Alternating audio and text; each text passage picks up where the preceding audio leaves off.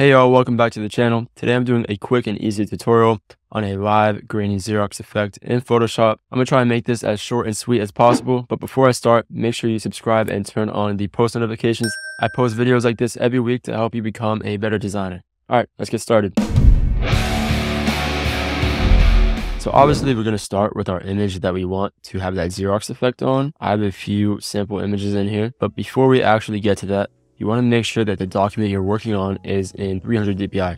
This is very important, and you can check this by going to image size, and this dialog will tell you what your dpi is. So mine's at 300. I'm currently on a 16-inch by 20-inch 300 dpi document, which is what I use for all merch designs and whatnot. Use whatever width and height you'd like, but make sure the resolution is on 300. All right, cool. So I've got some sample images in here.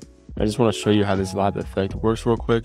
Here's what this image would look like with the Xerox effect applied to it.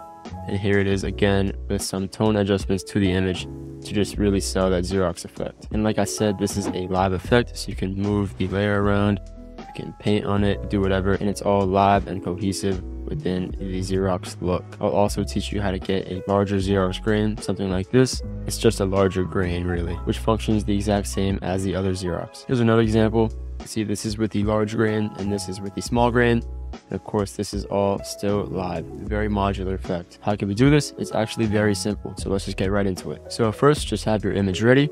And then right above that, we're going to create a threshold adjustment layer. So go into your adjustments and go to threshold. And that does half the work for us. You can see if your photo is already grainy, you're kind of already getting that Xerox effect. But I'm going to show you how to double that and make it all look cohesive. So next up, we're going to create a 50% gray layer.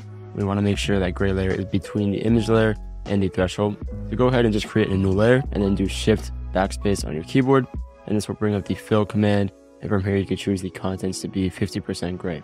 So just press OK. Once you have your gray layer, it's going to show up as white because of the threshold. Just leave that for now. We're going to go up to filter, camera raw filter, and we're going to add a noise to this by going to the effects panel and then cranking up the grain all the way. You can mess with the size a little bit.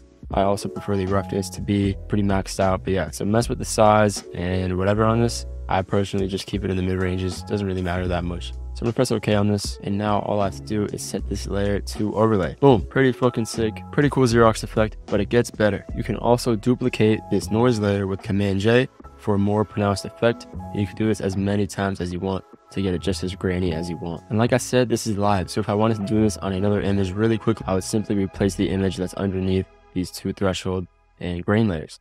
So now I have this image of Kurt Cobain under here, which I want the same effect on. But you can see that this image is a little blown out and we're not really getting all the detail that can come through with the tones of this image. So I'm going to show you a cool little adjustment trick that we could do to bring out more details in this. So just select your image layer, go up to image, adjustments, and choose shadows and highlights. And now you can just mess around with these values. If you want to turn the highlights down, that's obviously going to compress the highlights.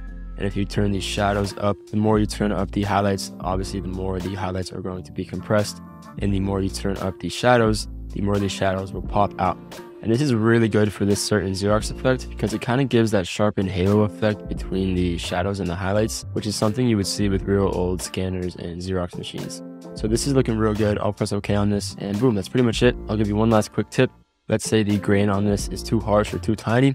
Something you could do is just blur this grain. So I'm going to duplicate this grain layer and I'll hide the other one. And I'll go up to filter, blur, dodge and blur. And I can blur this as much as I want to get a bigger grain on the image. I'm going to go for around 5. And since we kind of lost some detail in the process, I'm just going to duplicate this a few times until I get the amount of detail that I want. Cool, we're looking pretty good. Now I can go in the layer mask of this image and just paint wherever I want. And it's going to give me that grainy Xeroxy fade on the layer mask as well, which is just an amazing workflow because it allows you to get these consistent effects across your whole design. All right, that's all I got for you for today. As always, thank you for watching. I really hope you learned something. Do not forget to hit that subscribe button and click the notifications bell so you're notified when I upload new tutorials just like this. And I'll see you in the next one. Peace.